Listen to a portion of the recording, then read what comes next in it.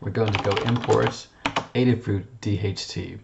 You can, in manage packages, install that package by typing that in there and installing it. Okay, I've already done that. Oh, I'm actually going to make it a little bit shorter. I'm just going to go DHT. So then I have my two variables, one for humidity and one temperature.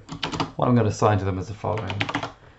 I'm going to go DHT read, and in there I'm going to put the type of sensor. This sensor is a DHT11. I put the pin that it's connected to. This is GPIO4. And that's it, my program's done. Done. So I just print my values. So print temp and also humidity, and that is that. Now, it may give an error if the sensor is doing something silly and is looking at the window.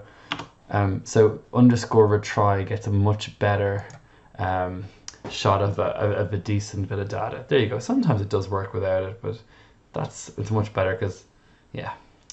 Cool, that's it.